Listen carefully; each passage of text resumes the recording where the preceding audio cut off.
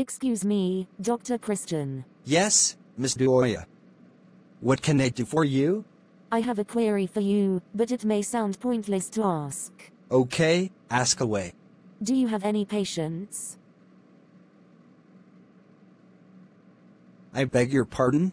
Do you have any patients? Debbie Dioya, this is a hospital. Why would you come in here and ask such a pointless question?